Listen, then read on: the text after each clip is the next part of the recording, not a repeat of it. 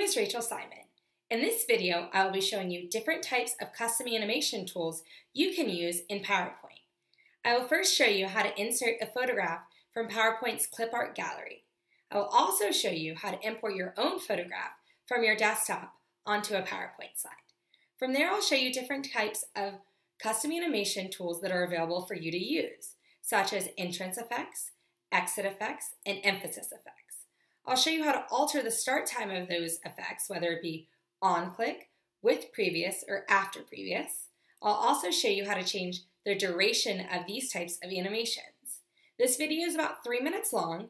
I'll be using it out of Microsoft PowerPoint 2011, and I was showing you the screen on my MacBook. So I hope you find this to be helpful.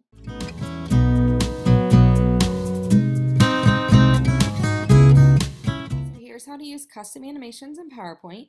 You're going to come down and select Microsoft PowerPoint from your dock. You're going to open a new slide. I like to use the blank layout when I'm doing photographs just so you can see them a little bit better. I'm going to first show you how to do this with a clip art image. So you'll go up to Insert, come down to Clip Art, click on Clip Art Gallery. From here you'll have a ton of different options. I'm going to choose from the animal category, scroll down and choose this dog here. Once I have him selected, I click on Insert and he will appear on my slide. I'm going to select the dog in the slide and then this blue box will appear. I'm going to come up to the toolbar menu here, come all the way over to Animations, and here are all the different kinds of animations you have the options to use. So you have entrance effects, emphasis effects, and exit effects. So we'll start with entrance effects. You can come over here and click on this arrow pointing down, and here's the full entrance effects options. So we can go ahead and choose to use the wedge option, and that'll make the dog appear like this. Once this number 1 appears, that shows you that the animation has been applied. So you can from there layer on different types of effects. For the purpose of this video, I'm going to go through each of them individually. So I'll remove that effect, select the dog again, move over to emphasis effects, show the full option menu here.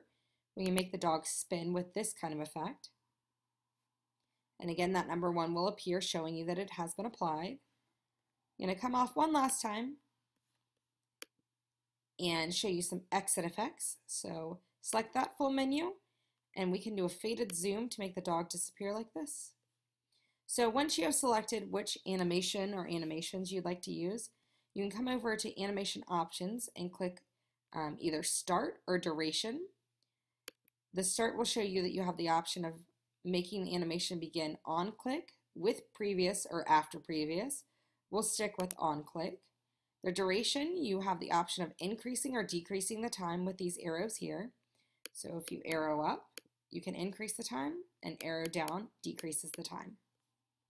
So that's how to use these custom animations on a clip art image, but if you'd like to insert your own image, you want to go ahead and add a different slide. So again, we'll use this blank layout. You'll come up to Insert, come all the way down to Photo, and choose Picture from File. This will show up with your desktop, and you can select your own image, click Insert just like we did before, and then my nephew will appear on one of the slides.